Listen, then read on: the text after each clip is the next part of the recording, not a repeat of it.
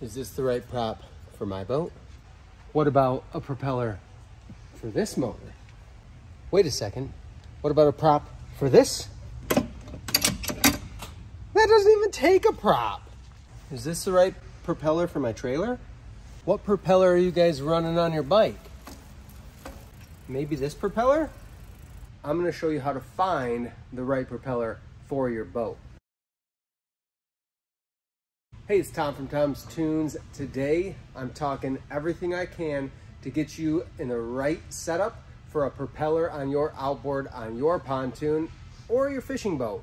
It's all the same.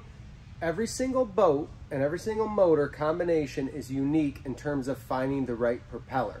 So all those questions I see asked on forums and groups online of what propeller are you running on this size boat? What propeller should I have on my boat? I'm going to show you how to find the right propeller for your boat. Your first step to getting the right prop for your boat is making sure that you have a tachometer on your boat that is working properly.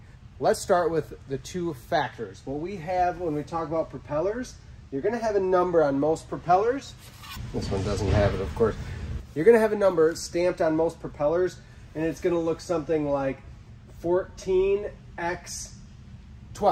or 14x17. This is referring to your diameter by your pitch.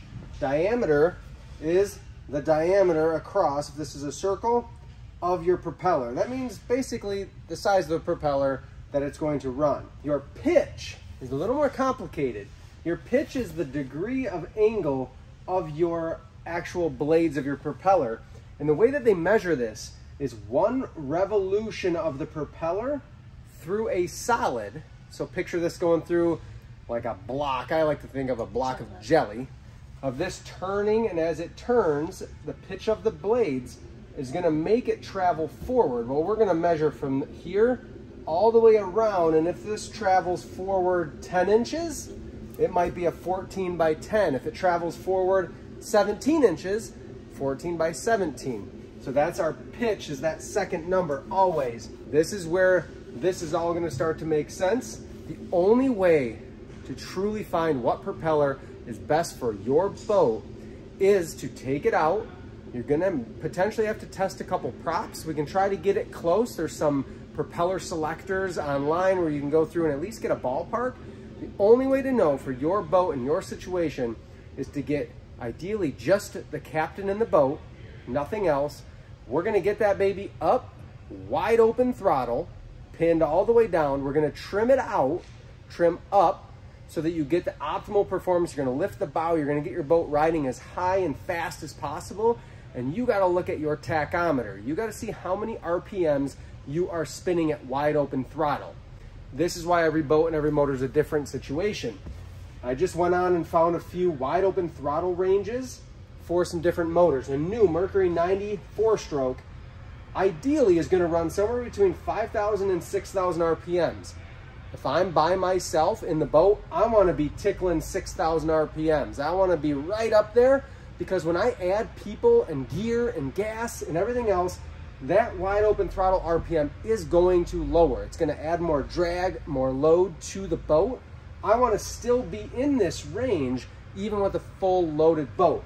A Yamaha 4-stroke 70, that's actually made to run between 53 and 6,300 RPM. So you can see why the right propeller for a 90 or even a 70 or 75 Merc might not be the same for your Yamaha. Our gear ratios in the lower unit are different. The motors are made to run at different RPM ranges. Maybe you've got an older boat, like a 1991 to 05 Mercury 62-stroke is made to run 5,000 to 5,500. 2-strokes typically are going to run lower RPMs at wide open throttle. That's just the way that they're made. The reason this is important, you need to be running in that ideal range, even loaded down with as many people and gears you're going to put in, because that's the way the motor is designed to run at wide open throttle. You can do some damage to the motor. Most of the new motors have rev limiters, so if you hit too high, it's going to you're going to hear that. If it's too low, you're going to be loading down that motor and potentially causing issues and longevity of the life of your motor. This goes for fishing boats, pontoon boats, everything. So our big thing when we get in a range, in order to fine tune, say I'm running 4,800 RPM with my 94 stroke, I need to get my RPMs up quite a bit. The way that this works is every inch that I go up in pitch is going to lower my RPMs at wide open throttle about 100 to 150 RPMs. Every inch in pitch that I go lower, I'm gonna gain RPMs. Think of it like going lower, like shifting down in your car. You're gonna hit some RPMs higher when you drop from third into second. That's how it runs. Your motor doesn't have a transmission, at least not these that we're talking about, but your outboard, we can adjust that RPM range by the pitch of the prop. Diameter is gonna play in a little bit, but pitch is gonna be our biggest factor in terms of getting those RPMs up or down for optimal performance. Typically, if I'm running on the high end with an empty boat of my RPMs, I'm gonna have a lot of low end torque. I'm gonna be able to lift the boat a little quicker, plane it out faster. That's a good thing. If I really just want speed, then I might go on the lower end, but there's this fine-tuned balance where we want to be in the middle of that wide open throttle range when we're loaded down, or, and my preference is to be closer to the high end, even with a load of people on the boat. Last couple factors, different types of propellers. We're not going to dive super deep into this. Aluminum propellers come in a lot of different sizes and shapes. This happens to be a 4-blade. Typically a 4-blade is going to help if you have any cavitation issues. What do I even say? Something about cavitation. So what we get on a 4-blade, it's usually going to be a little smaller diameter, but we get more surface area in total than comparing to a 3-blade in the same diameter. The other big debate you're going to hear is aluminum versus stainless. Listen, this is a personal preference. Stainless is not going to flex as much. It is heavier, if that even makes a difference, but it's not going to flex. It's going to give you a little better grab. Tends to be better and can help with some cavitation ventilation issues.